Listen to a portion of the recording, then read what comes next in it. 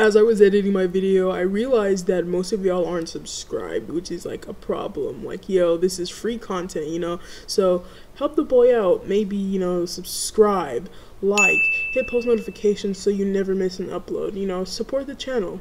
Thank you guys for watching today's episode, and I will see y'all in the video.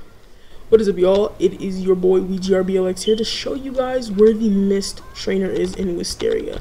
So if you don't know, the mist breathing came out like I think like 2-3 hours ago, and so this is gonna be a pretty new video. Sorry I haven't been posting. I've been trying to figure out which content I should make, and I've got a bunch coming out soon. But yeah, let's go ahead and get right into it, and let me know if you guys want me to make any, you know, other Wisteria based you know, type of content.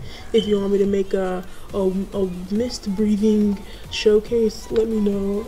Yeah, so anyways, you want to leave the village and start walking away towards the rice field, and when you start walking away from the rice field, you should see somebody with a treasure chest. That's how you know you're on the right way. Make sure you see somebody with a treasure chest and you're coming from Haru village.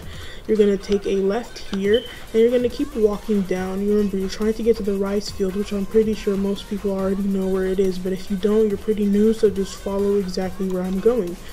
So yeah, so now we're gonna be heading towards the rice field, and I think it's called the rice field. I'm not totally sure. Like, I know it's just the farming area, but in other Demon Slayer games it's called the rice field, so I could be wrong, I don't know, but yeah, so head towards the rice field. This demon's not gonna let me live, so is it gonna let me live?